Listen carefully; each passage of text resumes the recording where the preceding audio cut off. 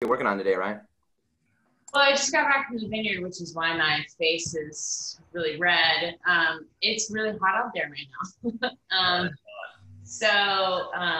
But we also are doing a sparkling program at Adelaida. So today we started our triage. So we're just kind of checking the bricks and starting that fermentation, and then it'll go in a bottle on Monday. So. Oh, wow. That's awesome. Yeah, it's really cool. This is our third year now that we've done, so 2019 will be the third vintage of it. And then the first vintage we sent to Rack and Riddle, but the last two we've been able to do here and store in-house. So really exciting. Yeah. So you're doing dosage and everything there? Yeah, so there's a gentleman that has a mobile sparkling bottling line that's kind of like a one-man show, and he has come here, and I believe he's also gone to Alta Colina as well. And he will come to us on Monday. So hopefully everything will. He's the same guy. He does Jack Creek cellars too, I think. Oh, okay, cool. Yeah. Wow. Cool. So that's kind of what we did today. That's great. Yeah, people are way too versatile in this area. Yeah. I feel so simple when I start talking about some of these projects that people are doing. Well, the sparkling is really exciting. I'm very happy. Especially at with the high amount of acid that Adelaida loves and has in all of our wine. It's super perfect for sparkling. So I think it'll be awesome. And we're using the HMR Pinot too. So those 54-year-old vines to make that sparkling. So that's cool. Yeah, I mean, I'll admit freely that when I get home, I go to sparkling wine. That's kind of my. Yeah.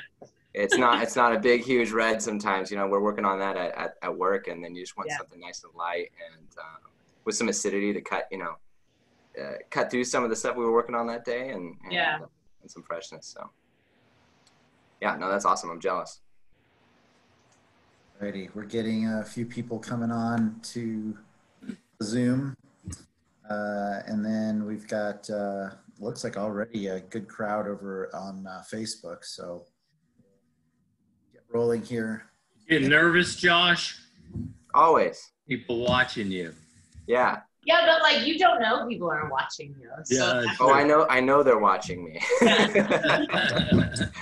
We do know that they're watching, but they're just kind of beyond. Yeah. No, even if there were 0 people watching me, I would make them up in my mind that they're watching me. But they're also watching you, which is great. Yeah. Yeah. So Carl, how's your sparkling program coming? Exactly. Yeah. We briefly talked about it, but I don't know. It's another whole project. I'm not sure I'm ready. I know, right? That's what I'm saying. It's But it is the thing to do. I mean, it sounds like Ryan, you guys are ahead of the curve. Everybody else is jumping on the last year or so. Yeah, and I think so. We did a vintage in 2017, but we're gonna age it for 3 years. And then we'll do the riddling. So this 2017 we will riddle next year. Or no, this 2017 is being bottled, and then it'll get sent back down to us. But, yeah. I'd really like we've talked about, just for kind of fun as a little bit of hobby and to see how it works out, is doing some pet nat. Yeah. And either from Grenache, Viognier, or something maybe a blend. You never know. And then and just trying to be minimal or 0 on the sulfur, but try to get it as clean as we can at the same time, and just show that we can have a clean product at the end of it. But yeah, I don't know. We'll see how it goes. Again, adding another project to the background is kind of scary. So we are just about at 3:05, so I think we'll kick it off. We've got a nice crowd over on the Facebook Live side of things, and it looks like our crowd over here on Zoom is still growing. So welcome everyone. Thanks for tuning in again and coming to hang out at this Paso Wine Hangout. Chris Toronto with the Paso Robles Wine Country Alliance. Thank you again. Thanks. Looks like we got a few of our regulars on. Michael Higgins is back. We got Steve and Martha Hewitt from Columbus, Ohio, back on watching again, and a few other names that I tend to recognize over here on the right, Paul Maynard and Mike Wilkie, and a few other people that we've seen tune into the show. So thanks for the Zoom people, and thank you everybody over on Facebook. So let's get rolling. Today we are talking about technology in the vineyard. We are going to have 3 people talking a little bit about, well, not just the vineyard, but also the crush pad and say the lab and just all around everywhere in in the wine making process on how technology comes to play. I think in the teaser piece that I have over on our website, it says something about the art and science of winemaking. And I guess you could say, yeah, there is a lot of art, but there is a lot of science. And that's definitely what we're going to be talking about. We have 3 winemakers on today from, again, 3 different brands that we've not seen previously. Going to talk about this. We have Josh Harp from Jada Vineyard joining us, Ryan Bosc from Adelaida Vineyards and Winery joining us, and Carl Bowker from Caliza Winery joining us. I want to give them each a moment to, I was going to kick it off with Carl. Ah, there he is. I'm here. I was ducking out, Chris. I was getting nervous. I want to give each of them a moment to say hello, talk about who they are and their brand. Carl, kick it off for us. Yeah, so Carl Bowker with Caliza Winery. We're primarily an estate-driven program here in Paso. We have a 21-acre vineyard on the east side in the Willow Creek. I'm sorry, in the west side in the Willow Creek district. You said there's a lot of science. We're going to talk a lot about the sciences of winemaking, but I consider us craft winemakers mostly. But we use these tools that are now available to us, both in the vineyard and in the winery. But really, primarily, I think we're a craft producer. We really hone in and make it about not about the numbers necessarily, but about making the best perceived wine and from our estate vineyards. So small producer, we're only about 3,000 cases of wine total, and we keep it that way so that we can spread our time between all the necessary tasks in the vineyard and in the winery as well. Cool, thanks, Carl. Let's go over to Ryan. Ryan with Adelaida Vineyards and Winery. Welcome. Hi there. Hi, everyone. So Ryan at Adelaida Vineyards and Winery. We are one of the oldest wineries still operating here in Paso Robles. Family-owned estate, organically farmed fruit, really concentrating on, doing the best by our community, our environment, and by our coworkers as well. So, yeah. Cool. Right on. Thanks, Ryan.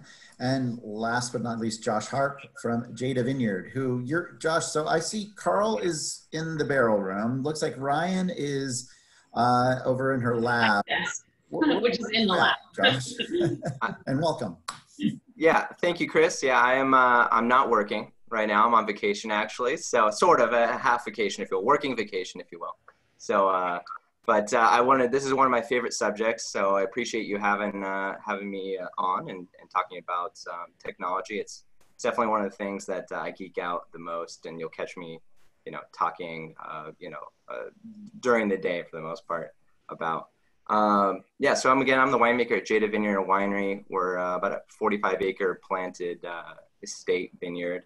Our taste room's right in the middle of our vineyard, and we're also not too far from Carl. We're just a little bit more west in the Willow Creek district. And we specialize or focus on Rhone and Bordeaux style blends. Sometimes we throw in some varietal wines like Tannat. So we have some interesting offerings at the winery. And we're also about the same size as well. We're, about 3,000 cases annually, most of it through the tasting room. 95+% is going to our tasting room or to our wine club. Great. And you said that this subject is like something you like to geek out on, and I'll tell everybody this subject this time around came from Josh, actually, because we were sitting there, we were chit-chatting about just other things and shows and whatever, and he said, how about this idea? And what I really found really cool about him pitching this idea is that if I were to pick Jada for something, it would probably be about biodynamic farming. But Josh is pretty passionate about also how they incorporate, and which is, as you know, biodynamic is not necessarily about, the perfect science necessarily, or technology anyway in the form of science, but rather a little bit of that kind of I don't know, I guess you could say that other side of science where science meets art, right? And so Brian, or I'm sorry, Josh, when we first spoke about this, you said that you use these things called these soil probes in your vineyard, and Carl, I understand you use them too, but talk a little bit about what that does in your process, and maybe even how that mirrors and marries with the biodynamic farming process. Sure. So I should probably explain a little bit about the biodynamic as well. So we're definitely something what we've dabbled in is biodynamic farming. But I would say it's more difficult to truly grasp biodynamic farming than it is a lot of this technology and stuff that we use in the winery. So you would need like twice the many degrees to truly understand. So that's why there's a lot of consulting that goes into biodynamic farming. So we like to think that we sprinkle a lot of biodynamic farming on top of organic vineyard practices, which is something that we can say we've definitely been using for the last 5 years. We're not yet certified, but it's something that we're moving towards, something we've kind of wanted to prove to ourselves as something that we're capable of doing consistently before we try to actually get certified. So, and we've been successful at doing that and adding in some of that biodynamic practices as well. But yeah, no, it's a really interesting, you would think that they wouldn't work together, biodynamic farming, organic farming, and the science and the technology that we use out there. But I think what's key is what you see with some of the soil moisture probes, for instance, that you spoke of. We can see a influence from what the practice we're using out in the vineyard. Whether that be soil moisture retention, I like, whether we're getting penetration of rain into the ground, we're not having compacted soils because we're not tilling, every year. So we're usually tilling, maybe three to 5 years. And we also have a really good ecological health of the vineyard that allows for porosity in the soil, for some soil moisture retention again, and also just biological health in the soil. So yeah, that's kind of the key reasons that we focus on the science and how we're able to relate the two of them or correlate the two of those practices. Hey, so Josh, I think all three of us farm organically, right, for a while. So tell us what's that extra added piece, that little piece of voodoo that biodynamics brings to the table? I'm just kidding when I say that, but what it is in your mind that brings that extra little, why take that next step to biodynamics? Sure. Organic farming is all about soil health and the vineyard health and the property health and the health of all of us that work in the health of the ecosystem as a whole. Yeah. So, but I think a lot of people would want to understand what it is. What is that? I don't want to say it's like a step up, but what is when you say that I go from organics to biodynamic farming? What do you see that being? Yeah, I think that's a great question, Carl. I think a lot of it is more of a mentality that you have to appreciate. And again, I'll never say that we're implementing or even using biodynamics in a truly expert way, if you will. But again, we're falling back if we have to on our organic practices. But something I've learned from utilizing the techniques in biodynamic farming is kind of more of an ecological awareness. Again, what can we use or what can we not use that has the same effects as either organic or then following that commercial products that we use for, powdery mildew or even foliar nutrient applications. So, but again, the way I look at it is I'm especially interested in soil health. So making sure that we are, we can show microbial health, again, higher retention of nutrients in the soil that we're not having to add artificially, even if it is organic. And so I think, again, it comes down to kind of a mentality of you really have to be out there in the vineyard every day, as I'm sure you are as well, Carl, but you're looking at it from did this work? did this not work? What do I have to change as far as the tea preparations and some of the other ground applications that we can do. And then we also just look at whether timing of things makes a huge difference.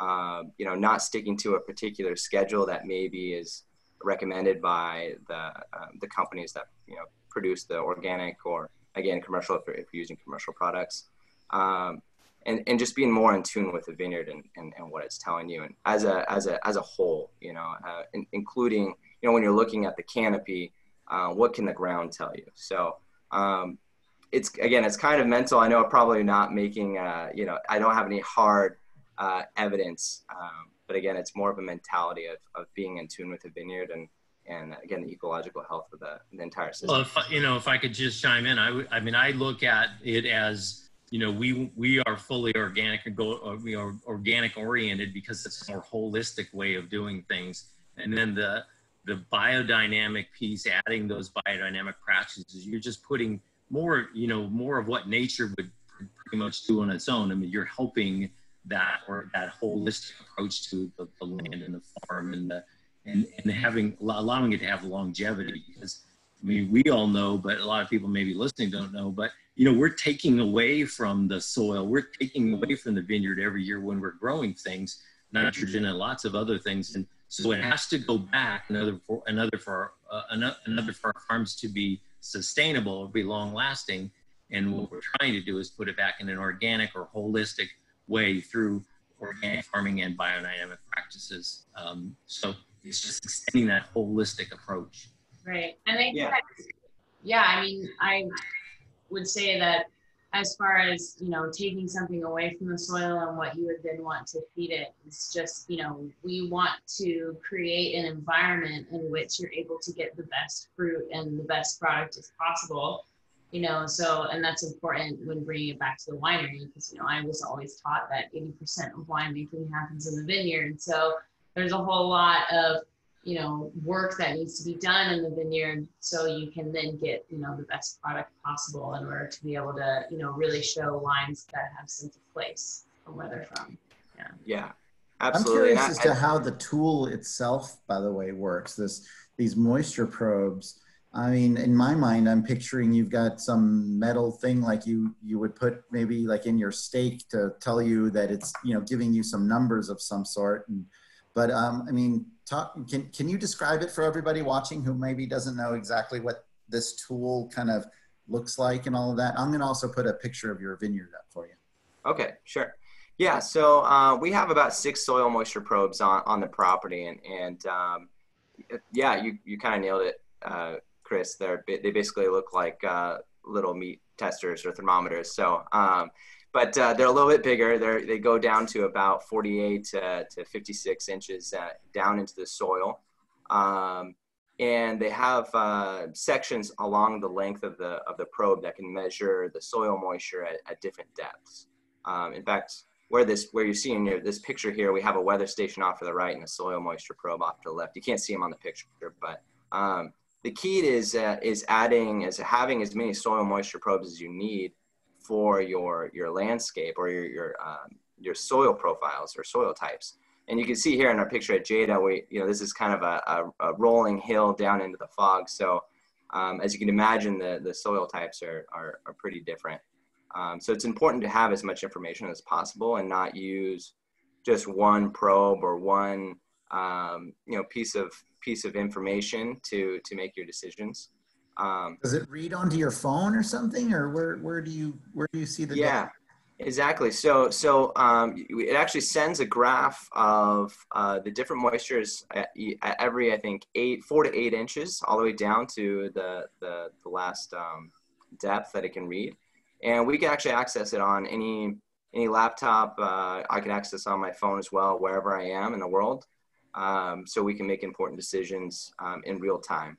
And again, what we're looking at is, how much soil moisture is there, and more importantly, is the root system actually utilizing the moisture at those particular depths. We happen to see, because some of our vines are almost 20 years old, maybe 20 years old. the root system is well below the limit of the probes. And we can actually see activity on those graphs that the roots are utilizing the water at those particular depths. So it's really helpful when we are looking at sustainable irrigation practices, because we do have the ability to irrigate. But it's really important to know what your timing for irrigation is going to be, how long you want to irrigate, and again, how you can change that throughout the vineyard, so you're not, farming your crop in exactly the same way across each block. So that's a great way to be mindful. I wanted to take a moment to point out for everybody where in Willow Creek you are. So if you're following my cursor and you're able to see this, well, we're pretty much talking just about right where, like above, right between the L and the I think is right about where Jada is, with the up in the Adelaida district, where Adelaida is right about where the S is or so, maybe the I right in after that big turn, right? Yeah. And then over in the Willow Creek district, once again, where Carl is, I think it's right in that little notch where the Templeton Gap district kind of comes in and comes out, or ends, if you will, somewhere right in there. Is that right, Carl? Yeah, I actually think it's a little bit further towards the S in Paso Robles there. Oh, over here? Oh, on the other side of the S and K. Okay. Yeah, it's on the other side of that little cutout for Templeton Gap. Oh, right, because that's Bethel, and then that goes to... Right. Yeah, you're right. That's Arbor Road, what you were pointing Arbor, to. right. Yeah. So a little bit further west than that. Yeah. So that gives you an idea. And then what I find interesting with for the soil types anyway, and you were talking about your soil type and that you irrigate sometimes, that you do have a majority of this kind of calcareous product, right? That exert, not product, but rock or soil that exists down in your soil. And if you've watched previous shows, we've talked a lot about how porous this stuff is and how it retains a lot of water. And so it's interesting that you're still, you're wanting to understand and know how much moisture may exist and other elements down in your soil. And when you have these types of soils that oftentimes lead to lesser irrigation in most cases, not all. I think that, at Adelaida, we use Thule, which is a evapotranspiration. So one of the things that it does measure is the soil moisture, but also the evaporation from the plant. So you're able to understand what kind of water is in the atmosphere and what's being released from the plant. So then you know what you might need to actually put back into the plant.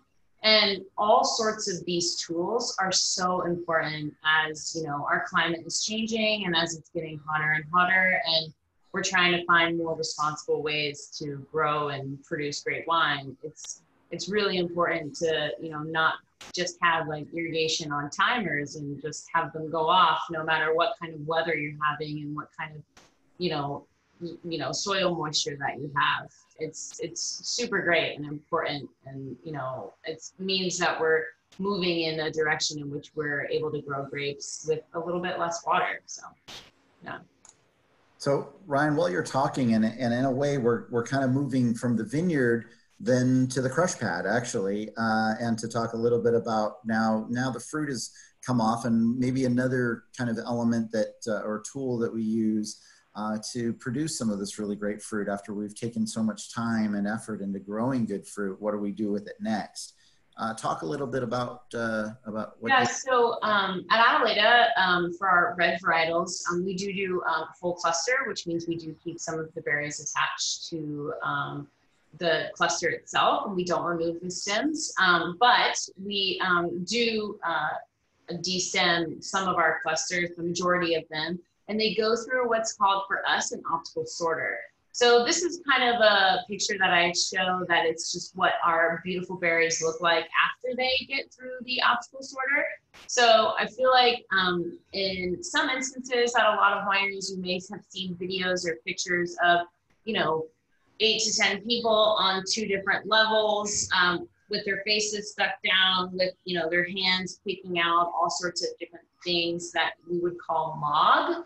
And mog is sort of bits of leaves, little bits of jacks or the rachis that's still stuck to the berry, or also maybe a little bit shriveled, or raisins, or maybe shot berries, which are just small berries that haven't ripened yet. And so, you know, you can have people standing over a shaker table staring at this table for a decent amount of time trying to pick these out. And we have an optical sorter that kind of does this process for us. It's all based on size and weight. Yeah, so it uses air to kind of push back these rejected berries, or berries that don't meet a like previously set option on the machine. So we do have it preset to all of our different varietals. So we definitely, when we got it in 2014, there was a bit of a trial run with every single varietal that we had. And we keep changing it as the years go on, as the size of our berries differ. But we usually have it set particularly to that varietal. So once it sees a berry or senses a berry that's of a different color, maybe it's green and it hasn't really developed all the way, or it hasn't gotten that pigment, or it's a little bit smaller than sort of those preset size berries that we set it for, it'll shoot gusts of air that will then push back those rejected berries. And so what falls into our bin that we then put into our tank are those sort of more perfect berries. Although there's no such thing as all perfect berries, you know, it definitely helps sort of in that process. Yeah, so we're able to get a little bit, you know, more round blueberries. Do you go back through and sort the stuff that gets air pushed out? No, so we usually don't end up using that. So that's sort of like what I was saying is sort of like what we would discard or, you know, consider unusable. We have in the past, you know, tried to do fermentations with those just because I don't like to waste. So I think that we have done that. But as you can imagine, if you have sort of riper fruit that gets pushed back, more raisins, you're getting higher sugars, and then you're getting more alcohol, and then you're just having more trouble as the fermentation process continues. So those usually aren't as successful for us. But we definitely have tried at the beginning to keep that just to make sure that, you know, it is making a difference, obviously. So, you know, by removing those, we can, you know, tell a difference in the quality of the wine. So it's definitely a great tool to have. And the one that we have specifically does have a shaker table that goes down towards the threshold. I don't have a video of it, which is weird. You feel like I would have taken a video, but so it has sort of a shaker table that pushes the single berries down, and then you get to sort of a threshold where when it dips, that's when it gets that burst of air that pushes that berry back, or that lets the perfect berries fall. And that shaker table also has little slits in it as well. So that's very convenient for, as it's shaking, any of those bits of leaves or any of that bits of the cluster that's still attached to the berry can fall through those little slits as well. Or maybe those smaller undeveloped berries can also do that as well. And then also, as you're going through this process, as you can imagine, some of the berries are breaking and creating some sort of juice, and we're able to retain that juice. There's a juice pan at the bottom of it, so that then goes into a drum for us that we can then choose to, you know, put back into the tank as well after it's done. So we are, you know, it's been super successful for us. It's cut down on labor. It's also, you know, kind of made it so much easier for us to kind of fine tune what is actually going into the tank, and really helped with sort of our fermentations and microbial stability as well. So, yeah. Clearly, the number one goal here is better wine and better fruit that's going into the thing. Yeah.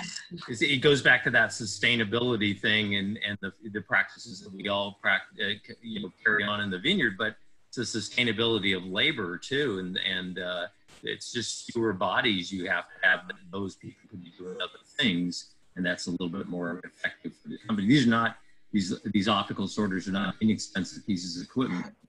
over a course. I mean, I know, Josh, I don't have one. Do you? No.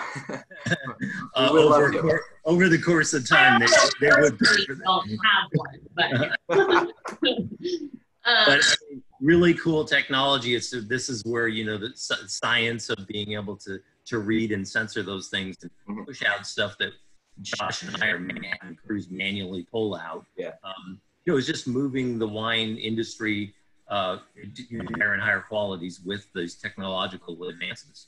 Yeah, and sort of dealing with the elements that were being dealt. Obviously, the warmer climates and less water, and you know, labor is, you know, shorter to come by, and you know, can become more and more expensive, which is great. I mean, everybody should get paid, you know what they're worth and what you know, that minimum wage, but or higher. So like, it's definitely like, it's just us kind of dealing with things changing and being able to, you know, still make, you know, great wine using the technological advances we have. Yeah. Did you, I just want to ask a quick question. Have you found that when you first started out, did you take the machine like to 11 when it came to like rejecting, you know, certain things, or have you dialed it back? Have you found that you've dialed it back at all? Well, I will say that it's interesting because I've been here. So I've been at Adelaida since 2016. So I'm sure that we all dealt with the 2017, those, you know, really hot days, and a lot of people were picking fruit that wasn't pristine, and that definitely like suffered from even our soil probes and our Thule system and how we measure all of this couldn't have told us that you have plenty of water in your soil, but the sun is going to be so hot for 11 days that it doesn't matter if you put water in the soil. It's just gonna shrivel, and you're gonna have these kind of issues because it's fruit. I mean, what would happen if you sat outside, even if you had plenty of water? The same thing would happen. And so in 17, it was really interesting because, you know, in previous vintages and then from 18 and 19, it's been extremely helpful to have this optical sorter. And then in 17, we definitely had to dial it back a little bit just because their berries were so much smaller, which is fantastic, and loads of concentrated fruit and, you know, great punches of acidity, but also a lot more dimpling in the berries than we're used to, and a lot more shrivel. And like, we were ending up losing too much of the crop and too much of the yield. So dialing it back on some of the varietals was necessary in order to make enough wine. So like, there were definitely times in which we've gone back and forth. But 17 was kind of the, you know, the year that we were happy to have it, but also ended up having to do a little dialing back on the sides of the berry. Yeah. And then oftentimes it's preset to varietals. So when we're picking our Pinot, we have it set to that. Syrah, Zinfandel, Cabernet. So sometimes we'll change it up. So for Syrah, we might rather it be set for the Pinot setting, or if we feel like we're getting smaller berries, you know, we can adjust it to a different varietal just to also help it run smoother as well. So obviously the max the machine can go is 5 tons per hour, but we are, you know, we want to have a little bit more of a controlled environment, and we don't want to break all the berries because we like to ferment with whole berries. So we'll set it to a lot slower just to be able to retain those whole berries as they go into the tank. Cool. I'm sold. I know. I bet everybody wants one. I know everybody probably. Yeah, you want to sell one? We're looking. We talked about getting a video of this guy at work, but it sounds like we couldn't find one that was kind of. I mean, yeah, it's like not our optical sorter, and the one that I could that's on the website is a much larger winery that has like an auger kind of going down into the top of it, and that was like 2 minutes long too. So. Yeah. Carl touched upon this. Adelaida during harvest, yeah, maybe next harvest, because I don't know about everything going on right now, but yeah. So that fruit gets in, and that's a good question. Steve Hewitt says, what does an optical you don't want to know cost? I don't think anybody really wants to know. I don't even know. I mean, I might be able to guess, but I didn't see the bill for that one. So. Yeah, in the tens of thousands, if not more. Yeah. So we get the fruit. Now it comes into to the winery. We start into fermentation, or maybe even before picking the fruit. There are a lot of decisions that are being made that Carl is going to talk a little bit about through what would be called phenolics, and back it up a little and talk a little bit about, first off, what is phenolics, and then if you wouldn't mind then going into what the measurement and what that means, basically. Well, yeah, sure, happy to. And you know, in brief, basically, phenolics are just organic compounds that are in fruit clusters or fruit itself, and we're just trying to measure things like tannin color levels. Basically, these are the two key factors we're looking at, and it doesn't just happen when it gets into the winery. We make harvest decisions based on what the phenolic development, this is just a graph of actually some clusters of fruit before we harvested to determine, you know, we test the fruit, send it up to this. There's several labs that do this. We happen to use this company, Enologics, and they all have, there's several of them, each one of them has a different sort of system that they measure. There are a lot of similarities in what they're measuring. But the key things are, as you can see, tannins there, and anthocyanins, which are the level of color. So the key factors for us is the tannin levels and the complex anthocyanins, and total anthocyanins. We're looking to get those numbers to a certain level, knowing we have enough bound color in our fruit when it comes in, color in general, the anthocyanins, and how the color will bind with tannins during the fermentation process. And so we want to make sure we have tannins at a certain level and color at a certain level, so that we end up with darker wine. The darker, whether or not you agree or disagree with it, but the general public buys wine based on color. The darker it is, the better they think it is. I don't necessarily agree to that necessarily, but that's a factor we look at. But more importantly, the more color tannins, the more rich and round characteristic, the more lush, plush characteristics you're going to have in your wine. So if you're looking to develop big, rich, round wines, and quite frankly, some of these tools don't work with all grape varieties, and we don't bother to do an analysis on our Grenache because it's a lighter color variety, and the system really doesn't work with it. But the key thing about, people banter around, we make one using phenolics. It's a big spectrum of things. It's very, at times can be very complicated even for me, even though I've been using it for years. But the key factor is to determine when is the right ripening. Probably even talk to the 2017 vintage and how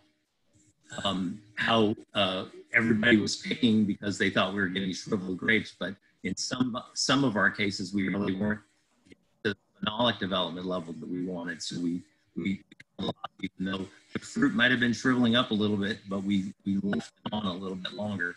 But the two key points are, using this technology, using these laboratory methodologies that have been developed in the last 5 or 6, 7, 8, 10 years, to just be able to grow better fruit and determine the appropriate harvest time, and then to be able to monitor it as it's in the tanks or vats or whatever you're fermenting in small lots in open top barrels, whatever the case may be, how the color and the tannins are binding, and you just want to make sure that you don't over exceed any. You don't extract more tannins during fermentation than you want, because nobody wants a ridiculously tannic wine.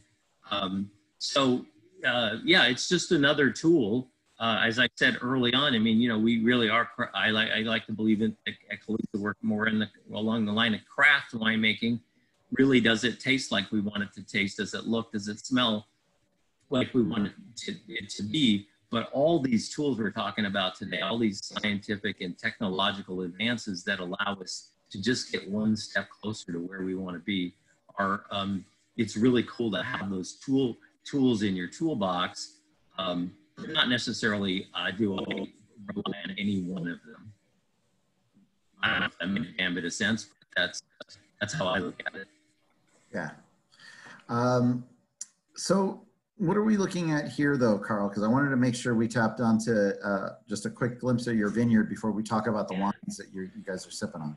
So, so this is a shot from the eastern side of our vineyard, looking across our terraced area where we actually grow our Grenache. So those curved vines there is our Grenache that we grow in a head train format. And then we tie them up, as they say in French, we tie them up into gobelets or goblets. So that's what you're looking at there. But the more important thing, because the wine we're going to taste is a Cabernet Syrah blend or companion blend. That block right behind those terraces is one of our many Syrah blocks on the ranch. And the Syrah and Cabernet are two perfect varietal examples where the phenolic testing and the phenolic analysis really come into play, because they both tend to have high tannins and high color concentration. Let's start with what we're drinking. We can still continue the conversation and especially on how these tools may have come into play with these particular wines. But I thought, Carl, you could kick it off a little bit in talking about this first wine, the Companion. And so here's all three wines together that we're having. So this is the four of us are tasting it, and I don't think anybody else is tasting this wine because it is not yet been released. In late September, October. But this is the wine we call Companion, where we pair up as good companions Cabernet Sauvignon and Syrah. Those of you who know Caliza, I mean, we're really more of a Rhone producer than we are a Bordeaux producer. But over the course of time, we've had some Cabernet in our program, both in our vineyards and Cabernet in the wine program. But we've always paired these two varieties together. And I picked this particular wine because, again, these are the in my mind, these are the two varieties that we use and monitor the phenolic development in clusters and in the tanks. Because the system works well with these. They build high tannins, high color, and then we bind them. And I actually brought this one a little bit. I don't know how many millions of people are listening, so I don't know. I'm just kidding. Billion. I actually brought this in honor of Josh because because there's a little bit of Jada wine, fruit wine, Cabernet in this wine. It's all about it happened all about the phenolics. We use the Cabernet that we made, that we, for the most part, the Cabernet we use nowadays is purchased Cabernet. We put the wine together that we thought would be the wine based on what we had fermented and put together. And it did not have the numbers that we wanted it to. It didn't have the tannin levels that we wanted it to.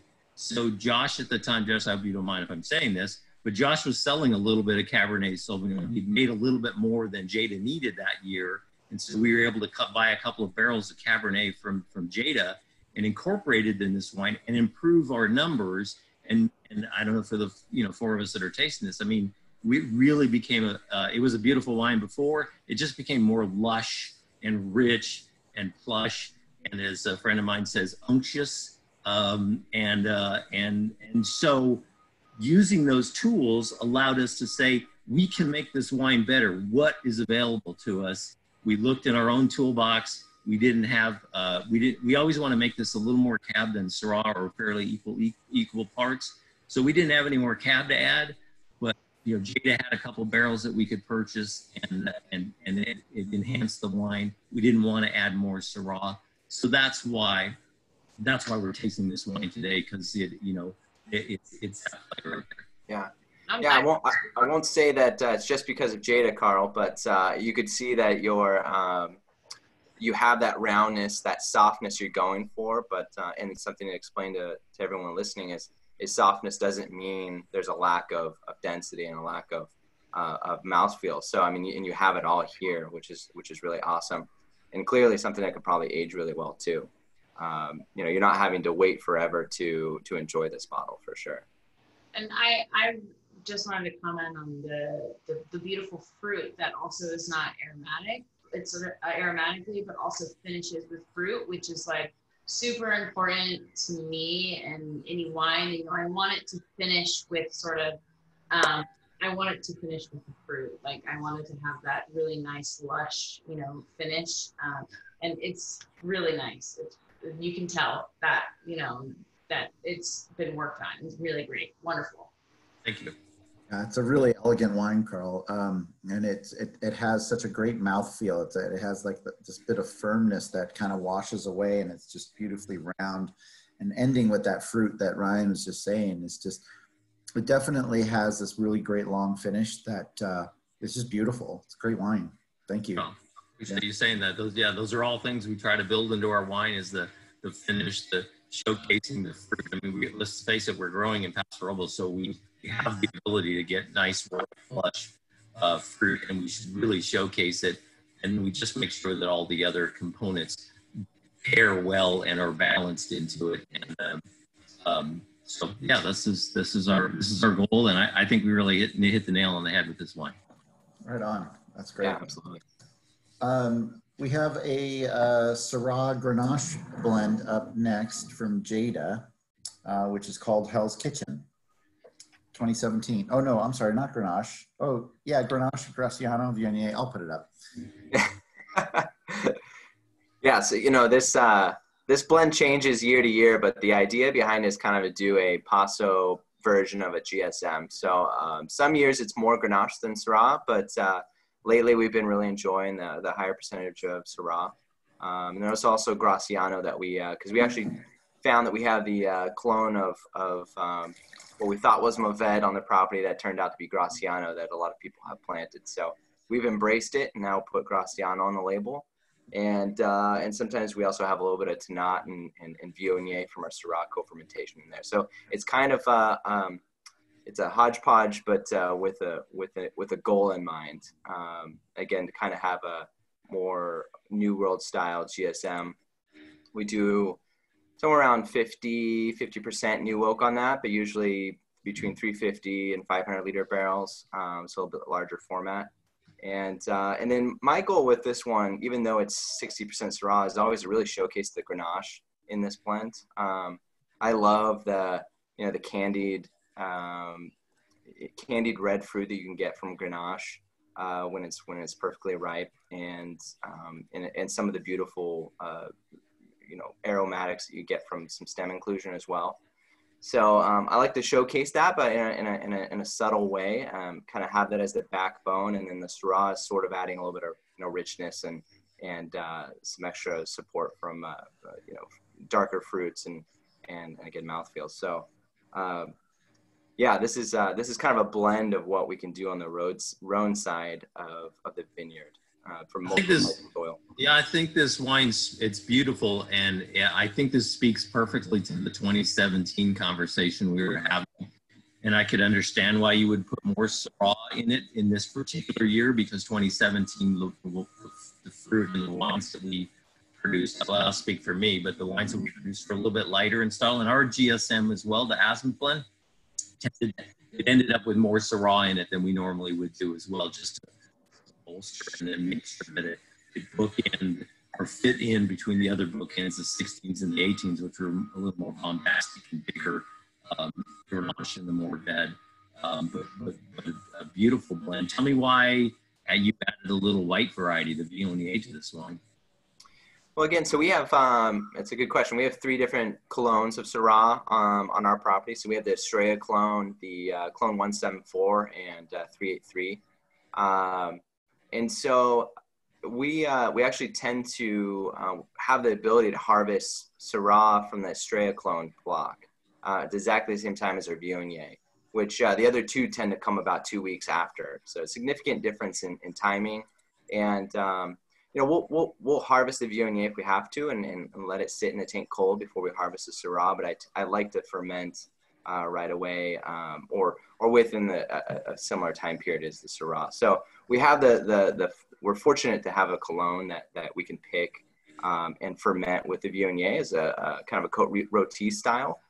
And that actually makes up a big chunk of our Jersey Girl, as you know. So it's actually has a huge chunk of Viognier in it.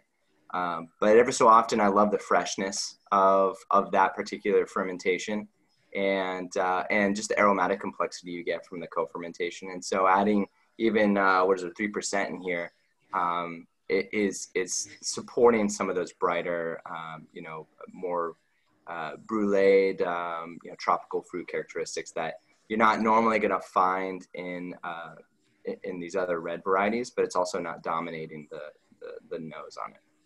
So I'm really liking this mixture of these maybe savory or a little bit more meatier aromatics and some mushroom that's from the Syrah, but also mixed with those tropical aromatics that are coming from the Viognier, and then those candied flavors from the Grenache. And I think that that's one of the greatest things about co-fermenting the Vio as well, is that sometimes Syrah can be a little bit more savory aromatics, a little bit more on our vineyard as well. So depending on the vintage, co-fermenting with Viognier can really help lift those sort of brighter, fruitier, or more floral aromatics of Syrah. So it pairs really well with those savory aromatics as well. This is really good. Yeah. Oh, thank you. Yeah, no, that's exactly the goal. I mean, I love making things that kind of come in waves, making wines that come in waves when you're trying it. So you're getting different levels of aromatics, getting different levels of flavor as it opens up.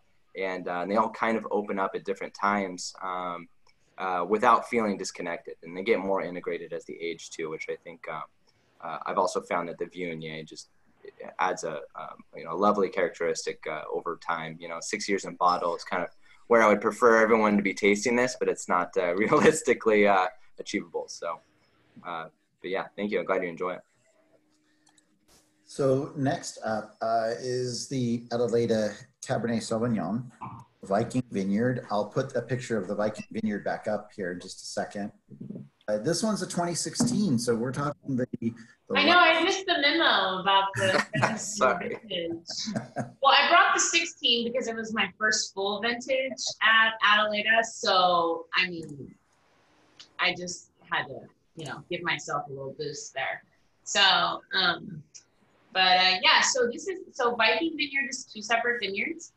This is actually Upper Viking, and then we do have the original, or what we just call Viking, and then we'll call this one Upper Viking. So this is at 1,700 feet.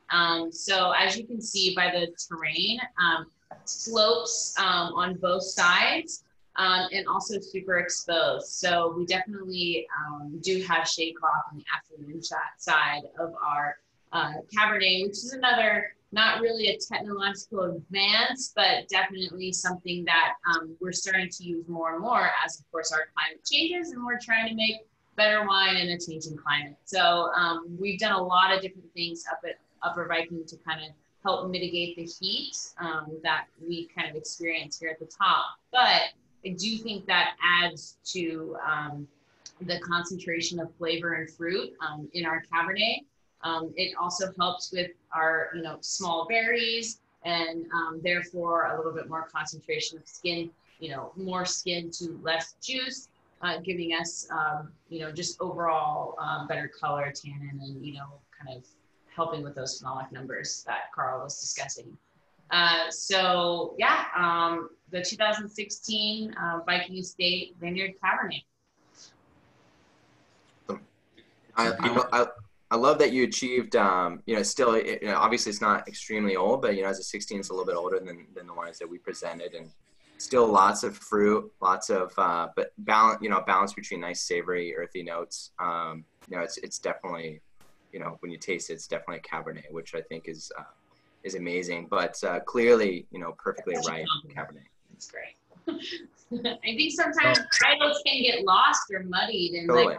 Being able to say that a wine has the varietal characteristics and it has sense of place is it's great. Oh, yeah. It definitely has both of those. It's definitely a beautiful Paso cab. It's got, beautiful, rich characteristics. Those fruit characteristics are there.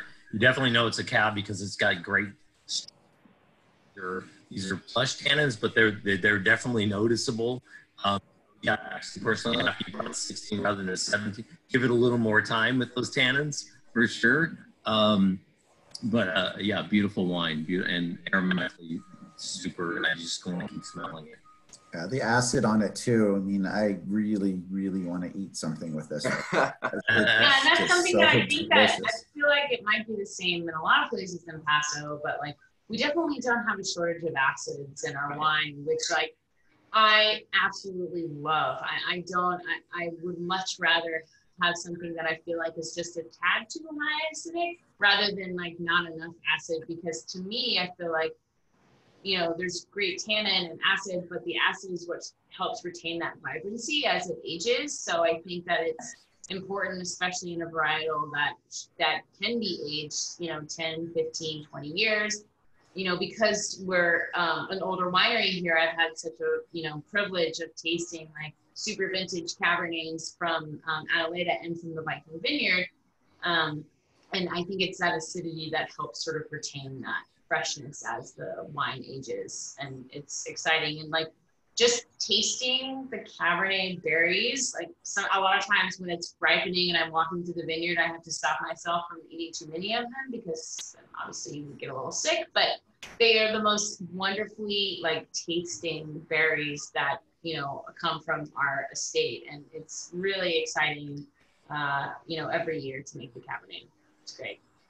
I think we all have, he's talking about the acidity in this wine, and actually all three other ones. I mean, that is for all three brands, all three of us as winemakers. That's, you know, really, really lucky we grow fruit and make wine where we do, because these limestone shale soils and that cooling effect we have, the combination of those two just allowed natural acidity to remain in wine. I mean, so many other wine regions, they have to acidulate wine, they have to add acid back to bring that brightness, and we can just do it naturally.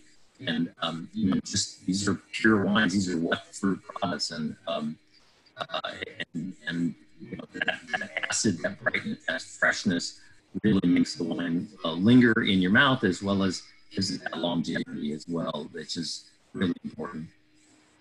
Yeah. Good No, point. yeah. You know, something to add to that. It was, I think it was 2018 was a really interesting vintage that showed how, you know, this area can really hold that acid and also make exceptional wines. And we had one of our blocks, our darkest block of Cabernet, again, using those phenolic numbers that you use, Carl.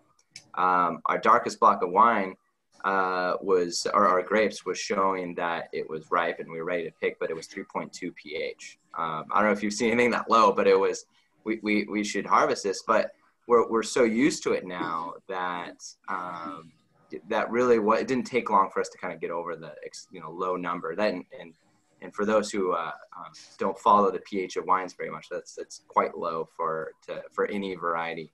But it makes for an amazing blending grape. You know, even if you're blending to another clone of Cabernet, you can kind of nail that mouthfeel area that you want to be in, and but also retain a ton of you know, fruit and again acidity, and just age it a little bit longer in barrel, and it ends up softening up and just making an amazing fresh wine. Cool. You know, we're getting along in time here. I hate to say it. We do have one quick question. Josh, will you continue to produce the Graciano, or will you graft over with something else? Oh no, we're keeping that Graciano. That is, if anything, we're putting more in if we can. So, you know, now we got to go hunt it down or do some field grafting. What was that? Right. You get the Graciano, and it ends up being what you thought the Graciano was. Exactly. I like. I think it's you know, we loved it before we knew what it was, you know? So, and now that we know what it is, we love it even more because it's just being its own thing. No, that's going to be, we love co-fermenting it. In fact, we do sometimes 50-50 co-fermentations with one of our Syrahs. So, yeah, it's not going anywhere. We may have more planted. We have about 15 acres that we can plant. So it may show up somewhere else in some different soil, and we'll try it out and see how we use it. Cool. Well, yeah, we were talking about acidity. I mean, that you thought it was Monastrell or Mourvèdre being Graciano brings more acidity in the fruit to the table, so I can see why you would like to keep it and not have more freshness in the wine, especially when you're making bigger, like Syrah wines that are higher in pH. Exactly. It gives you the freedom to either co-ferment or blend with some Syrah that's maybe a little bit higher pH, maybe a little bit flabbier on the acidity, and kind of bring it back into the levels that we're looking for. Now, it's kind of a perfect variety. It's not for everybody, but we love it. We love it at Jada for sure. Right on. But you guys, I want to give you one more opportunity to maybe say what you're up to right now. I don't know if you're doing any future virtual tastings or anything like that. Josh, I know you're on vacation, but you just got done bottling, so you're probably kind of... I'm done. I don't know if you've got anything coming up anytime soon. I think all of us are in the same boat right now. We're looking at Veraison. Either Veraison's already started, or we're waiting to see 80% in the vineyard. So we'll be out there looking at that. Something we didn't touch on too much was we're due pyrometry out in the vineyard as well. So we're looking at it's a tool that we can use to actually manage the stress of or look at the stress of each plant. So we're going to see that through Veraison and just see kind of where we are, because it's such a great milestone every year is Veraison that kind of determines where we're going to be, the rest of the year. And then, bottling is done. We'll have 18s. I'm trying to think. We don't have any scheduled virtual tours, but virtual tastings, but we have the ability for people to sign up for them, either privately or in groups as well. So, all right. Where do they do that? You go onto our website, and I believe it should be offered as a virtual tour, or easiest is to call the winery and set it up with one of our taste room associates. Great. Cool. Thank you. Ryan, congratulations. You just got married, and yet here you are with us. And thank you for doing that. I don't know if you were supposed I got married on a beach with far less people than it was originally planned. So I got married in a very safe and responsible way. I just want everybody to know that. So that's what I did. But we also did our last bottling in June. So the month of July is definitely a sort of relaxing month for us here. Although Veraison happened and it went through really fast. I was out in the vineyard on Monday before I took vacation, and I was like, oh great, we have a couple weeks, we'll do some sampling, we got time, and no big deal. And then I came back from vacation, and we've got some Pinot blocks that are at 80-85%. We're going to be at 100 next week, and I'm just, everything just kind of happened really fast, which is great. Harvest is my favorite time of year, so I'm ready I'm ready for it. I'm excited. So that's great. I think that's definitely the biggest thing we got going on, and just I get to spend my mornings walking extremely steep slopes and looking at ripening fruit. So it's great. Yeah. Awesome. Carl, what you got going on? Yeah, so lots of time in the vineyard, lots of time, working with the crews and just fine-tuning the canopies right now and making sure that we don't have clusters sitting on top of clusters, that we have a lot of airflow, and just all the important things that viticulture-wise that we do in the vineyard is spending a lot of time with that. Sitting in the barrel room now, so here at the cellar, just everything we can do to prep for the upcoming harvest, which we'd expect we'd sort of get the Viognier at the end of August to early September, so it's really right around the corner. Just sort of working on all that stuff. And you mentioned virtual tastings. Caliza's gone into this program. We do lots and lots of virtual tastings. Anybody who's listening in hasn't participated or really would like to, just go to our website, calizawinery.com, go to the wine section, and you'll see that we have little virtual tasting packets that we put together, small portions of 5 different wines. We have a very perfect turnkey program where we get those out to you, even in hot state. We've worked really hard with some of our fulfillment partners to get them packed and safely sent. And then we'll sit here on Zoom with you. And these are our Zoom virtual tastings are actually the people you put together. So it's not like we put strangers together. So we're, you know, and we started this back at the beginning of COVID because we shut down the tasting room. We're now back open and able to have guests visit us, albeit with outside tastings, which are another cool experience. But the virtual tastings are just hugely successful because you can bring aunt and uncle in some other state together, and you just bring family or friends together. We're doing lots of these for corporations now. Just a really cool thing. And if you haven't experienced one, I highly encourage you, whether it's one with Caliza or one of the other amazing Paso producers that are doing these things. It's really a very intimate experience that you get to do. It is better to be face to face, but we don't have to wear a mask when we do virtual tastings. So you can see my lips moving when we're tasting wine together.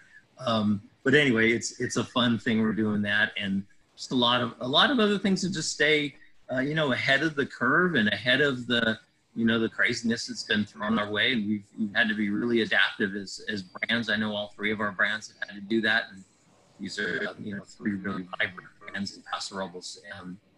So lots of great things are happening. If you're close enough or you're interested, I know Paso's open. We are all tasting.